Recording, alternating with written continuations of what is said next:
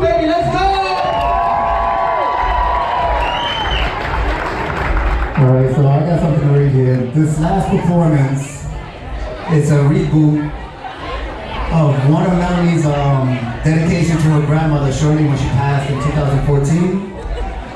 She has re-choreographed this number and is honored to perform it with her brand new team of women.